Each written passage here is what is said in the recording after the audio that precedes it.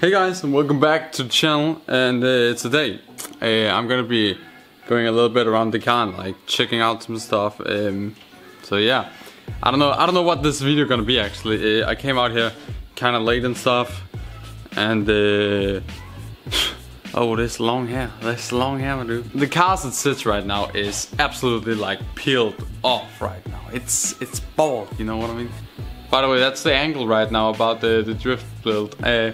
Let me know down below the best way to get angle on a budget. I know you can cut your knuckles and stuff like that, but then again, I have no idea how you like cut your knuckles and stuff on this car particular. So I'll show some more like suspension setup in the next video. Next video we're gonna be like pulling the suspension off, if you will, like springs, shocks, control arms. Yeah, that's pretty much it. That suspension explained for you, explain for you right there. So, and yeah, that's gonna be the next thing.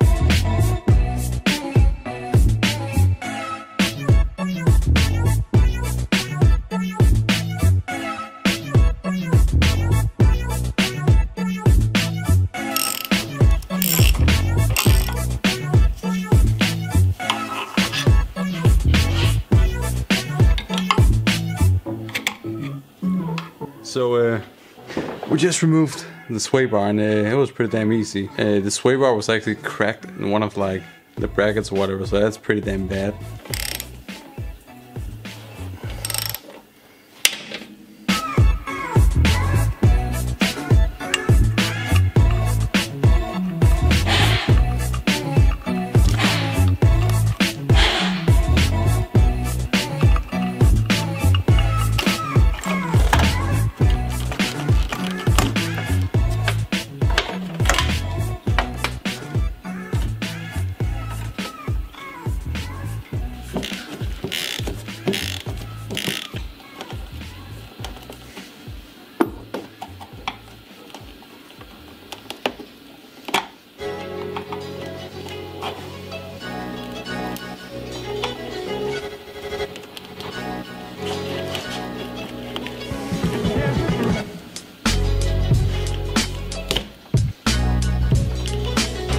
Bam!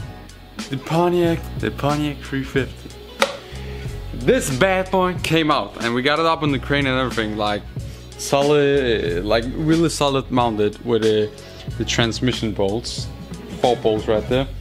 Then, thanks to all the viewers, by the way, for suggesting this, and also I pretty much knew it myself that I should get like an American standard set, like socket set or whatever, like, or a wrench set or something with like something in American sizes to get that starter wheel off. But your boy just forgot something, totally forgot something. So this day I came out today, and I just remembered that I found this in the car. This is this is a 3/4 top, 3/4 of an inch, I guess. Is that what you call it? Let me know. American viewers gonna hit now. A 3/4 inch top or whatever, or 3/4 whatever. I don't know how you like use the slang, if you will. I don't know. So a 3/4 top or whatever. I found that, and then I just slammed on my torque wrench right here and locked the wheel or whatever while on the engine stand, and it just went bam, bam, bam, next bolt, just clickety clack, man. It went like butter, you know what I mean? And that was just real cool. So now we have it on here, and luckily, can you see that right there? I got that engine hoist till Monday, thanks to my coworker again. That's freaking awesome. So I'm able to pull the engine back off the stand and then get the starter wheel off. By the way, apropos starter wheel, I think I'm gonna need some new bolts for it, because they are totally like ruined. Like the threads are not gone, but they are absolutely destroyed, and like metal shavings and whatever were coming off as I screwed it off. So probably need some new bolts right there. And yeah, we're gonna start the engine build. And next video, I actually think the next video is gonna be an engine update video, me talking about engines. Also because I get so many questions about engines. Or mostly I actually get like comments about, don't LS it, don't LS, don't LS. Everything's just LS, LS. Yo, boy, if I wanted an LS, I would just like buy some Chevy or whatever. Like, come on, it's a Pontiac. Of course we're gonna keep it Pontiac in it. Except if I find like a really cheap 426 Hemi, or the new Chrysler crate engine with 1,000 horsepower, whatever, you know what I mean.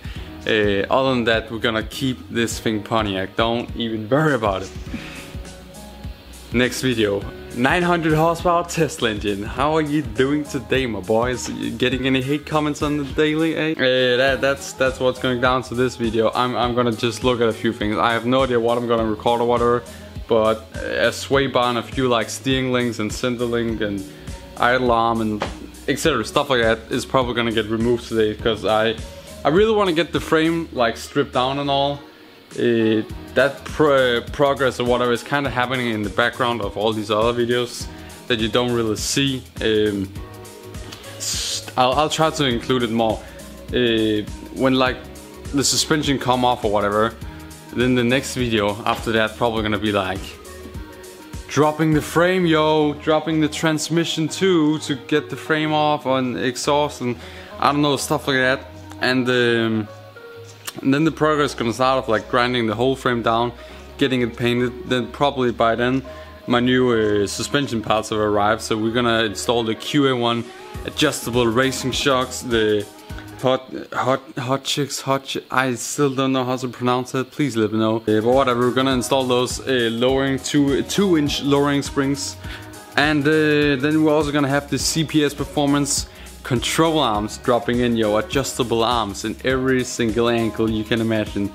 And that's of course gonna be with some semi-racing bushings, I'm pretty sure. They are not like fully polyurethanes or whatever, like, so your booty hole literally gonna get shaken out when you drive over a bump, but they're a little bit more firm or whatever. And then we of course, after doing that, like having the whole frame painted and installed the suspension, we're gonna start to like buy sway bars, and we're gonna start to get like all the other accessory to the thing, or to the frame.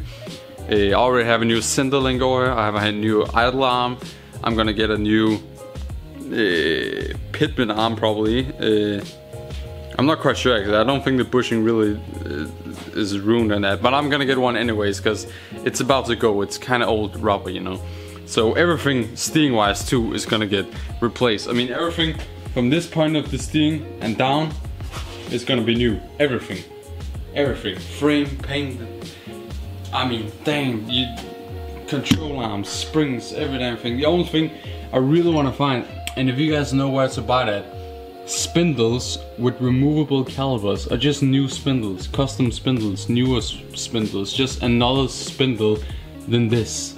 This sucks. I want something else. Because in these spindles, your caliper, or whatever brake caliper up here, let me try to show you. Up here, is stuck into like your whole setup, if you know what I mean. Or like the slots where you put like your brake pads in, it's kind of limited, and yeah. So thank you guys for watching this video. If you guys enjoyed, please leave a like and a subscribe down below. I know this was a lot of talking. This is more of an update video, and then tomorrow we are either doing a talking video about the whole plan for the engine and stuff like that, or we are dropping the whole suspension and getting the suspension off the frame. Expect either of the videos, because both of those videos are probably gonna get recorded tomorrow. But which one I'm gonna upload, I have no damn idea. But yeah, today's best part was finding this Stanley 3/4 top to get the the starter wheel off. That was hella nice. Thank you for watching. See you later.